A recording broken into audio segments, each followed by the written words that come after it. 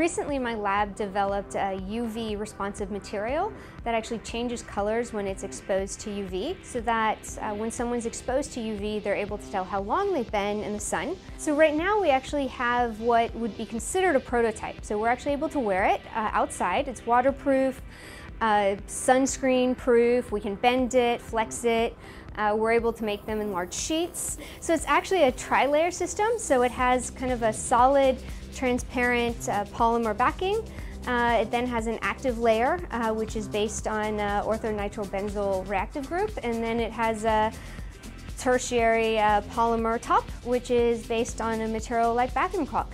So it goes from being completely transparent to gradually yellow and kind of a dark burnt orange color. The current system is designed to complete its color change cycle after about an hour. The 10-minute marker indicates how long you've been in the sun in order to get enough vitamin D production, versus 45 minutes to an hour indicates you're actually in the sun too long and you're beginning to become at risk for skin cancer, depending on the type of skin you have.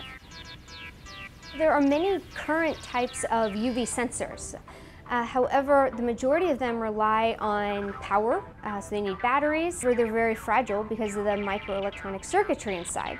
Ours is completely power-free. Again, it's like a Band-Aid, so you can wear it, throw it away.